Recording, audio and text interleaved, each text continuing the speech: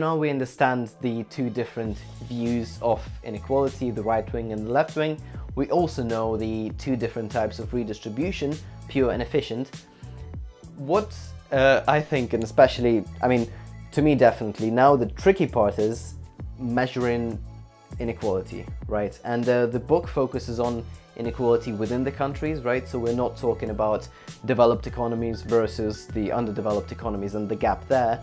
We're talking about within an economy, say France or US or India or Indonesia, what share of the wealth or income are different participants or different sections of society getting. In terms of measuring inequality, there are a bunch of different measures, right? There is Gini coefficient that is quite famous, right, and widely used.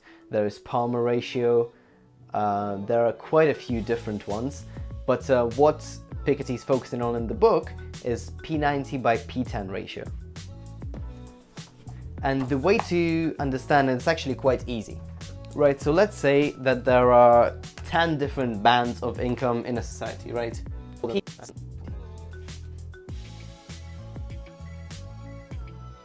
So in P90 by P10 ratio, P10 represents the lower limit below which we find the poorest 10% of population. So you take the different income bands, right? And then you take the bottom 10%. The P10 number is the upper limit of that 10%.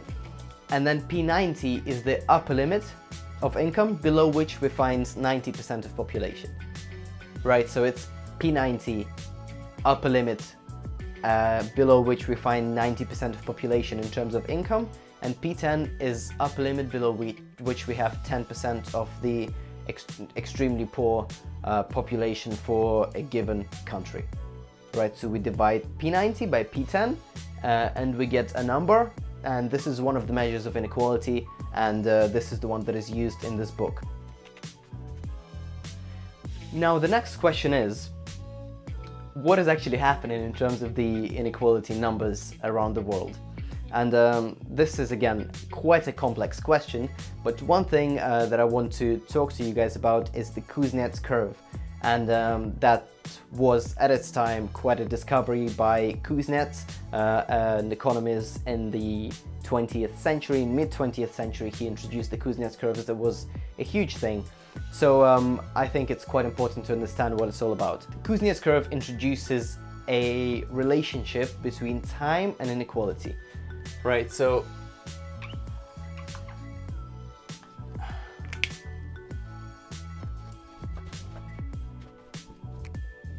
this is time,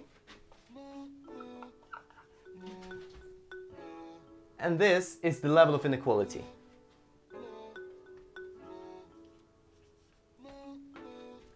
So what Kuznets actually says is that inequality is a bell curve or an inverted U curve. So it goes like this.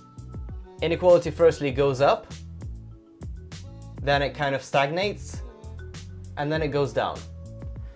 And Simon Kuznets was saying that this is the optimal and kind of even irreversible process for every economy, right? So that in order to go down, right, inequality first has to go up.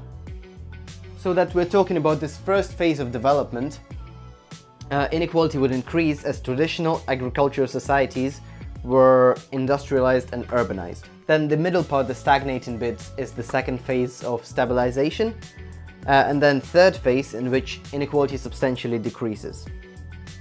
Right, and then Piketty actually says that this pattern of growing inequality in the 19th century, followed by declining inequality after that, has been well studied in the case of the United Kingdom and the US.